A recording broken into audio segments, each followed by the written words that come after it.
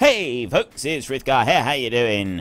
Welcome back to Farming Simulator 19 here on Ravenport. We are going to carry straight on from where we left off in the last episode, so let's get to it.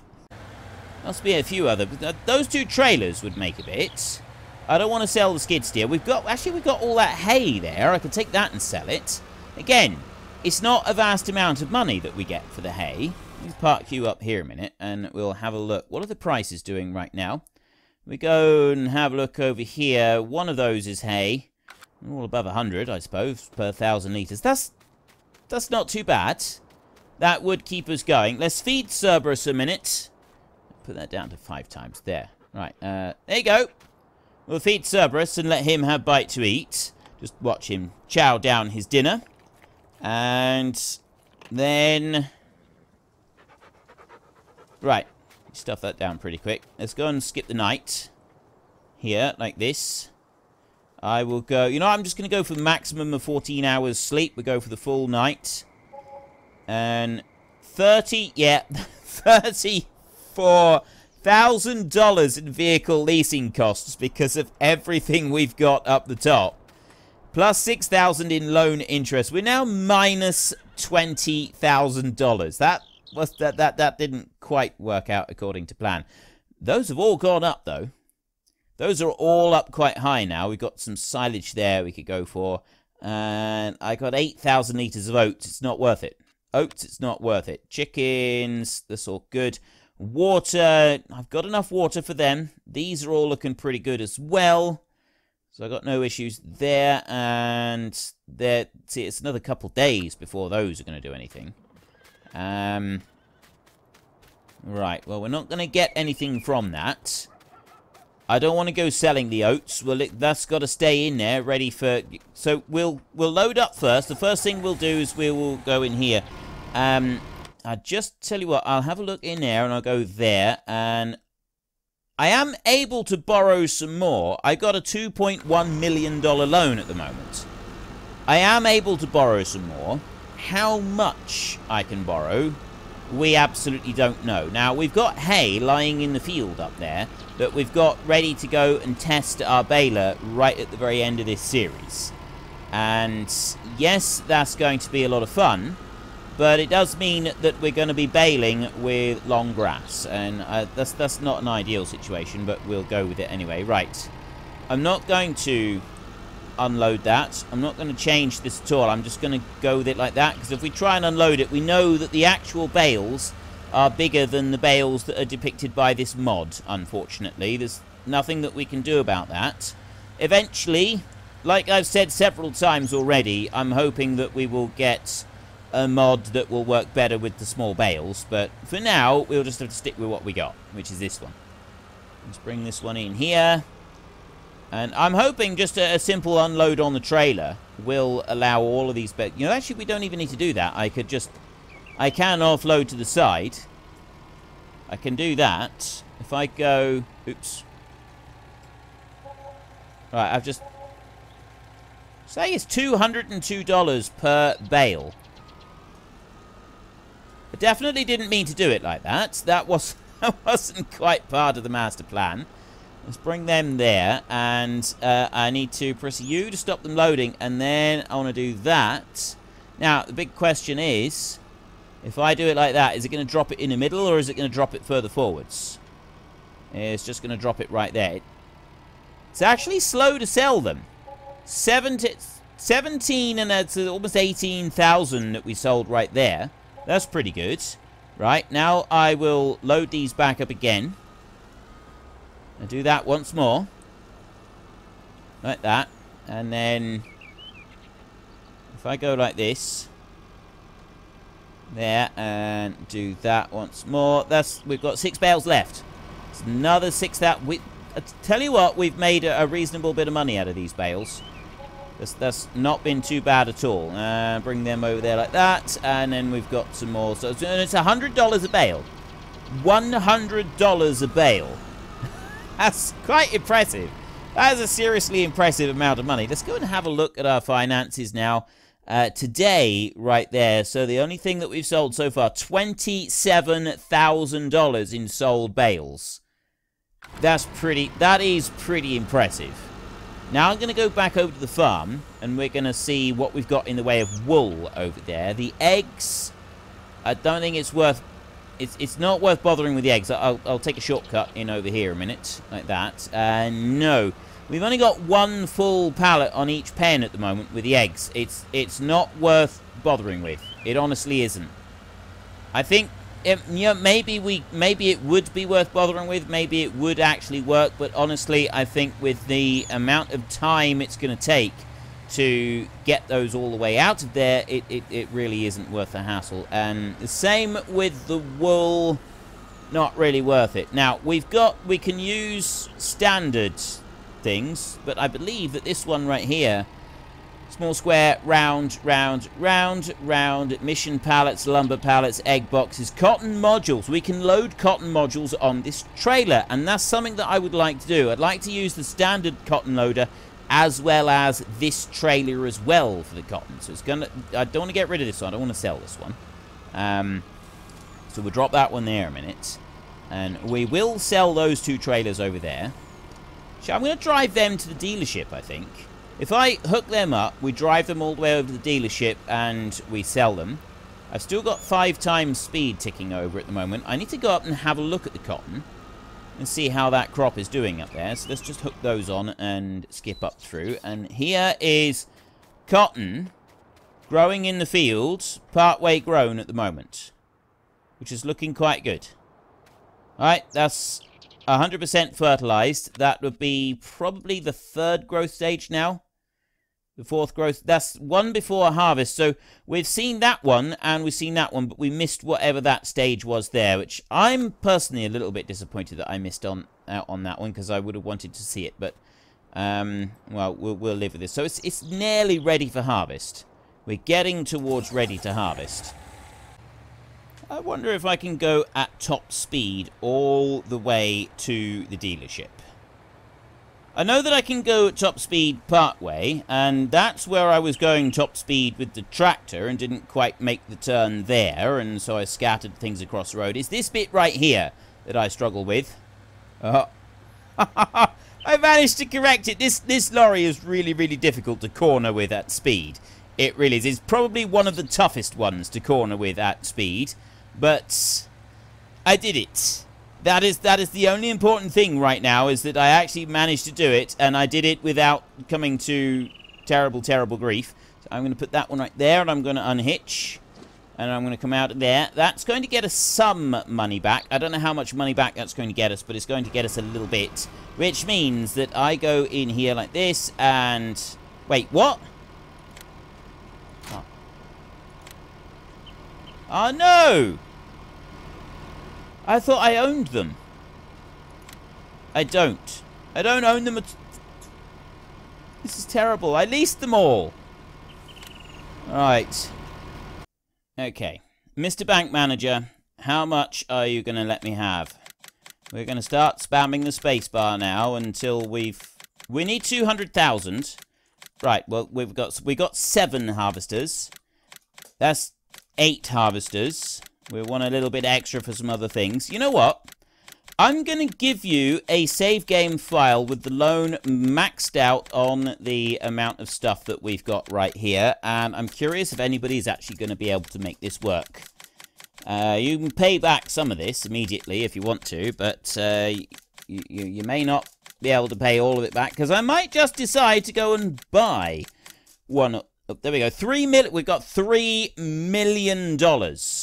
That gives us $837,000 to play around with at the moment. So let's switch you off a second. And then we want to go over here. Now, I said 8 of these. 8 of them. So we're going to lease this one right here. Yes. Okay. So there's 1. And 2. And 3. And 4. 5. 6. 7. 8. Right, we have just leased 8 machines. I don't know how many hired helps we can have working in the field at any one time. I'm thinking, if we plan this out a little bit, we can have one hired help starting on that side and one hired help starting on that side. We'll probably want to just manually do a couple passes across the top end, maybe up there. Same down this end, actually. We could bring one harvester all the way up here and just start the hired help working across there and do, well, maybe we just manually do a couple passes along the top end ourselves.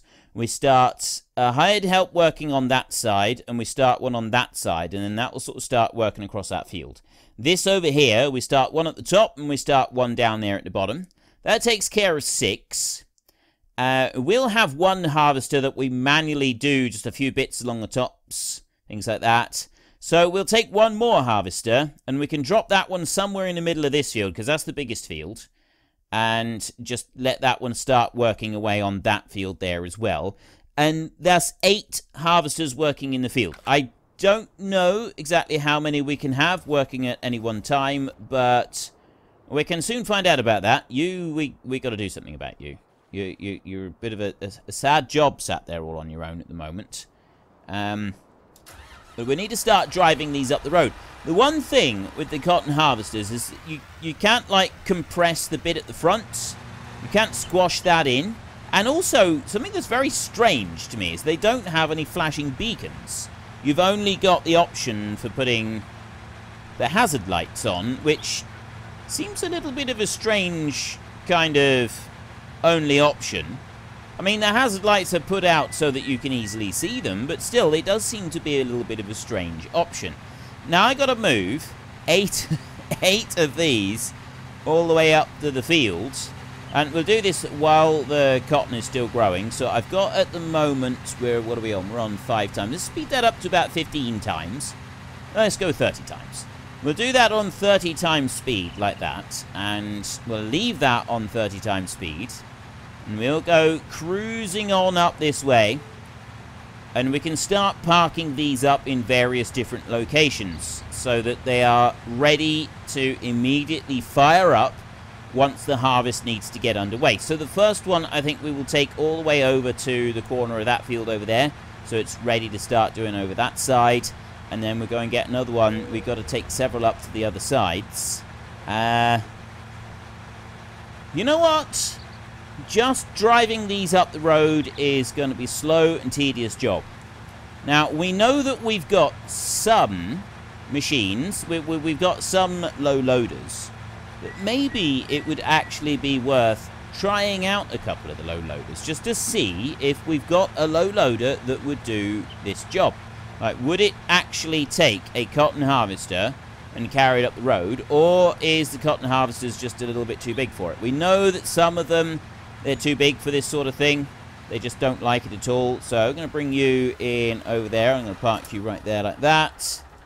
And I'll go to the next one. But I'm going to go into the shop a second. And I'm going to go there. And it's low loaders that we want. So what's that there? Right. That's the only one that I've got. I don't have another one. This is the only one that we've got. Now, I don't think that that is going to carry a cotton harvester. I really don't. I'm going to buy that one, 22,000, because I'm sure that people would want to use it anyway. So I get that one there, and, oops, jump out of that. We'll go and get you over here, and we get that Goldhofer thing, well, whatever you call it, the transporter. We get the transporter onto this one. We'll just move it out a little bit, and we'll have to probably stretch it forward a little bit as well. But I don't think that the inside of the wheels is enough to be able to use this one. And unfortunately, I know that there are some, like in real life, there are actually transporters that can carry large vehicles like that around, but they don't seem to be available in the game. And this is something that I really don't like. I don't like that you're not allowed to use the big transporters. It just doesn't make any sense to me at all. And I've never really seen any either. Like, we've not really seen very much in the way of mods for them, which is a bit of a shame. So let's stop you there. I'm going to run you over to this side. We'll jump into this nearest one right here and start you up. Now, as those wheels It all depends on whether those wheels are too far apart or not. Right, we bring that round here. And I've seen plenty of videos of the actual combines in the wheat harvest right across the US. They load all of those combines up onto big old lorries like this. All the headers, everything. It all gets loaded. It does look like it's going to get on there. Right, that's gone up on there with absolutely no trouble at all. And I know that in FS17 you had to put this one as close to the front as possible if you wanted to draw the back in at all. So we put that one on there. And then we come over here. You know, by the time we get this thing unhitched and then hitched back on and so on, it probably would be quicker just to go and do it the normal way. Just drive them up the road. Right, we bring that one onto there and hook you on like that. And then... yeah, see, the harvester stays with the bit that's hitched onto the front, and then the wheels at the back, you bring them in and just kind of nudge them up like that. Not the tidiest way of doing it, but it works. We have got the thing loaded up here. Look at that. That looks fantastic. Right, that genuinely looks, that really does genuinely look awful. Awful? Fantastic. Doesn't look awful. That genuinely looks awesome. I don't know why I said awful. Looks awesome is the word I'm looking for, not awful. The big issue that we're going to have, of course, is the traffic. We've got cars here. Now, I do need beacons on this. I've got beacons on the back, but I've no doubt that I'm supposed to have hazard lights on as well. So we'll put those on as well. We go whizzing up the road. Is it going to hit the... no, it's not going to hit the tree. You know, I think once we get used to loading these, it's definitely going to be faster doing this. That has loaded on there all right. So, of course, the next question is, would the combines be able to be carried around on one of these? We'll have to test that. So, actually, we could do a quick test up the top end.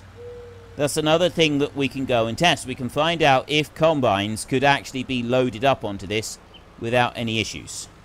Like, have they changed the widths of a couple of things in order that the combines can now load properly? So we're going to unload this one over the other end next to where the combine is anyway, or the two combines.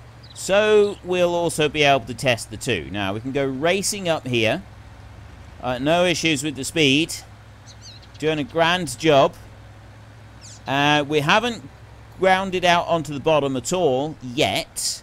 That doesn't mean to say that we won't, but I know that was a major, major problem with it in FS17, was the trailer catching on the ground. It was like the big, serious complaint with this. It was practically impossible to use the thing if you'd extended it in any way, shape, or form. It just wasn't going to happen. So we will dump you there, and I will run into you. Like that. Start forwards. You can climb down off of that one, and I'm just going to bring the cotton harvester over to there, and I'm going to stop it. And then I'm going to run over to this combine over here so that we can just do a quick test to see if the ideal combine can actually be loaded up there. So I'll unhitch that one, and then I will bring the combine over here. Better if we can reverse it on. I don't think this one's going to fit, because that does seem to be a fair bit wider underneath than that cotton harvester is. Right, the center of this machine definitely seems to be a fair bit wider than the cotton harvester is. And one of the big complaints about this tool in FS17 was the fact that you couldn't make the plates on the main bed any wider. But it does fit. Look, it goes on there.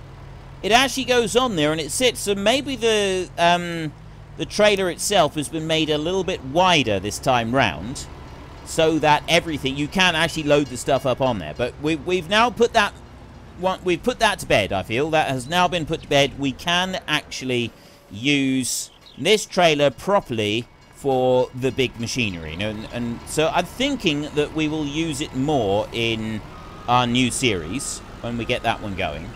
It's definitely something that's... It kind of fits with this whole having the big machinery anyway. Like, if that's what we're going to be doing in that series, it would fit very nicely. So we'll take this one and we'll go whizzing off back to the dealership. There's two cotton harvesters delivered. We've got crops growing in the field. It's 2:15 now. We've got 2 harvesters out. I would say that no matter what, we'll wait until the morning before we start doing the actual harvest. It's very likely by the time we get back from the dealership, we're going to be ready to do... time we get back from the dealership, we're going to be ready. It's going to be just about ready to start doing the harvest, I would think, once we load up this one. But on the flip side of the coin, that's not really going to give us enough time to be able to go and do the whole harvest. And I'd like to be able to do it all in one day. So if we skip one more night after we've done got these vehicles up there, then I think that would work out better. So I can just bring you down to there and quickly unhitch it like that. Drop you over there, and then I can run over here and we can start grabbing these and load them up. And it is definitely going to be quicker. I know that we've got to drive that one back. It takes a minute or two to actually get back here to the store, but I still think that this is quicker. I bring that one up there like that. It's nice and straight. Load it up onto there. Bring that one back so that it goes right back to that one up there, and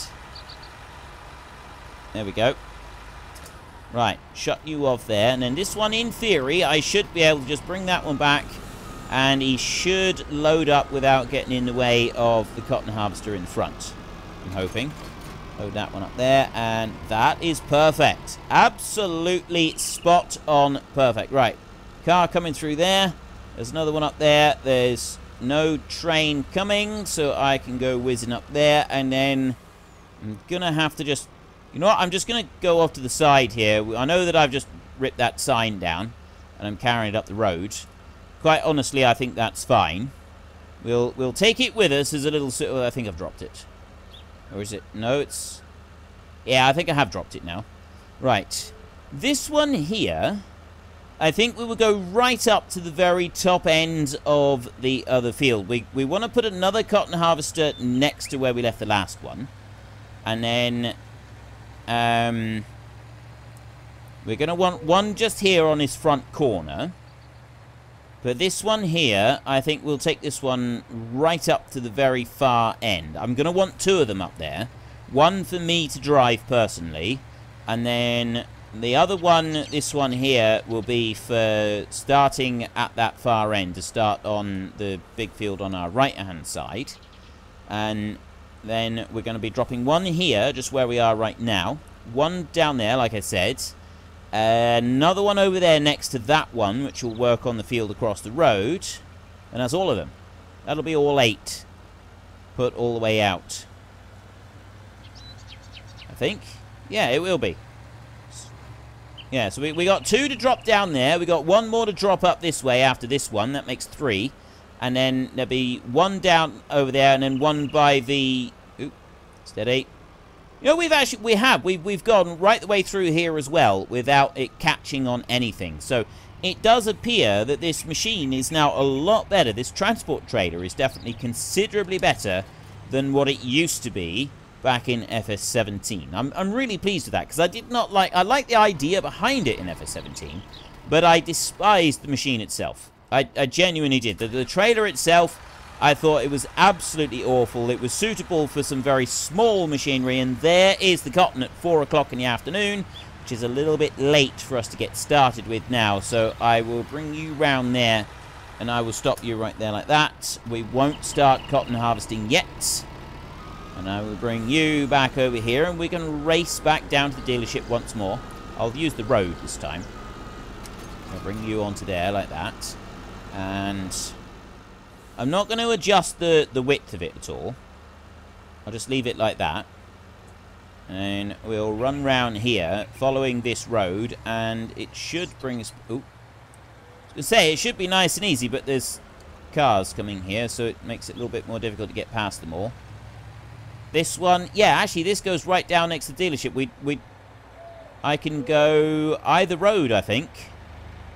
Let's take this road down here, because that top road goes further up. This is the one that brings us out right down next to the dealership, I think. Isn't it? Or have I horribly miscalculated? Is this one going to town?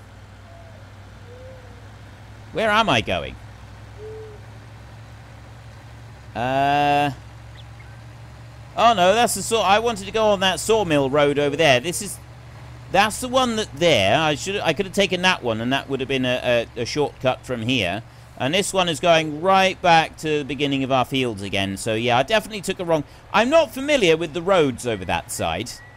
I should try to get a little bit more familiar with them, and then I wouldn't have these issues of getting lost and taking wrong turns. That's all right. We'll do that next time. We've got to deliver one more up at that top end anyway, so maybe we'll go along the road to do that one. And a slightly different route to the route we're taking right now. Right. For once, I'm not even going to pretend that I am still in the middle of a recording session. I have started a fresh recording session at the beginning of the next week, and I'm carrying on from there. So I'm going to keep doing what I was doing, but the reason that I'm not pretending that I'm still just recording the same episode is because of the huge announcement that you will all have no doubt already heard about.